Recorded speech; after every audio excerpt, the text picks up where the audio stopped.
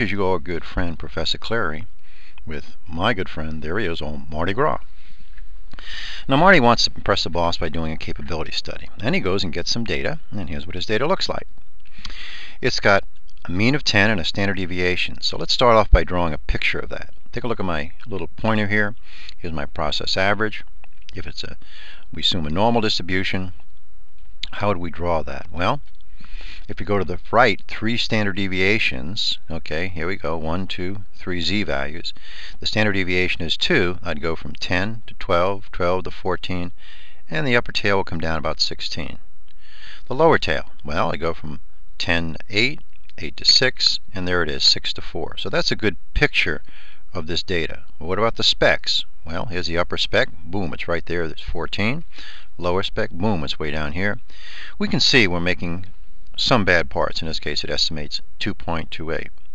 Fine, Marty goes off, gets to his book, and he says, I'm going to do a CP value, capability. And he does it, and he does it right, by the way, because the CP is equal to the upper spec minus the lower spec divided by 6 sigma.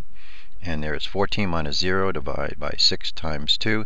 There it is, 1.17. Of course, Marty's happy. He says, I'm great, because he heard somewhere that a CP, if you're capable of 1 or more, you're in heaven. Well, guess what?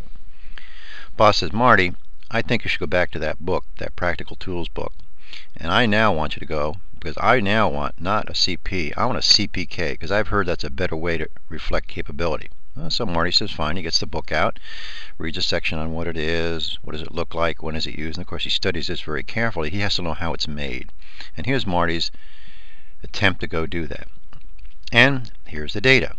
Same data as I had before. Okay, the mean is 10, the standard deviation 2. You can see it looks just like before. But now it's different. What's a CPK equal to? It says take this thing called the Z minimum, whatever it is, and divide it by 3, the smallest of the two. In other words, a Z minimum, take the smallest Z and do that.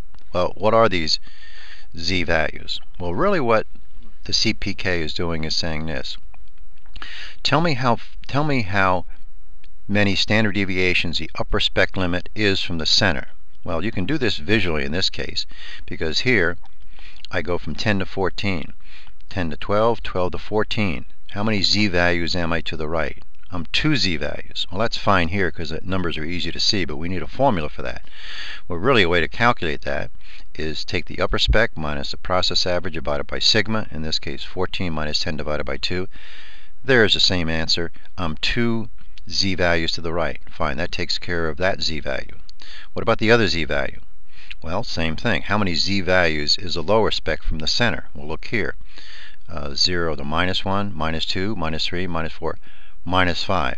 Well, we disregard the sign because down here the Z upper spec limit is x double bar minus lower spec limit divided by sigma, and there it is. It's 5. That's saying in English the lower spec limit is 5 Z values of 5 standard deviations away from the 2. Okay, high math here. What does it say? Take the smallest, 2 or 5. 2 is the smallest. 2 divided by 3. There it is. Now there's your CPK. In this case, the CPK would equal to 0.67. Now a lot of people get that mixed up. They say, what is that? 67% of the parts are good, or what does that mean? Well, let me show you a way I try to help my students in terms of understanding this. And here's what I do. I created a new situation. I've got the same basic distribution, the mean of 10 and a standard deviation. See it right there? So that doesn't look any difference. But I've changed my spec limits. The upper spec limit's 16, the lower 4. Well, what you can see what I've done, I've set it up such that the upper spec limit will come down right at the end of the tail, or 3 Z values to the right, and the lower spec limit is going to come right down at the end of the tail, 3 Z values to the left. Well, most people would remember from their stat, if I go plus and minus 3 Z values, what do I capture? 99.73% of the area under the curve. Or in this case, if I go back to my mechanics, I simply do the same thing. I had the Z upper 3, Z lower 3, 3 divided by 3, 1. Therefore, my CPK in this case is equal to 1. What does that say in English? I'm producing at least 99.73% good parts. Alright, well, wait a second. What about this word at least? Why did I use that word instead of being definitive? Well, let me give you a second situation that can bring that out very nicely. Here again, I've adjusted the data in this fashion. I still have that same distribution. The mean of 10, standard deviation of 2, so tail comes down at 16, tail comes down at 4. But now my upper spec limit's the same. It's at 16. So therefore, when I do the z upper, again, that's 3 z values to the right. But look at the z lower. What I've done is I've taken that lower spec limit and I've made it 0. And therefore, if you look at it visually, how many z values away is that? 1, 2, 3, 4, 5. Or if you want to do it arithmetically, it would be 10 minus 0 divided by 2, it's 5. And therefore, in essence, I draw it that way. Now again, which of these two are the smallest? This one. Alright, this doesn't matter in my calculation. So 3 divided by 3 is equal to 1. Here, the point I'm trying to get at is, here I again have a CPK of 1. But am I producing 99.73 together, good parts? No, I'm producing more than that. On this side it would be the same, but look over here. In essence, it would be minuscule, so you would actually be producing more than 99.73% good parts.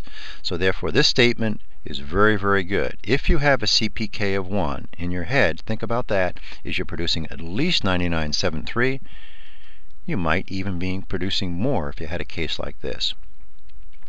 Anyway, that's just this month's quality quiz on capability, CPK. Hopefully that gives you a better idea of what a capability index means. Bye now.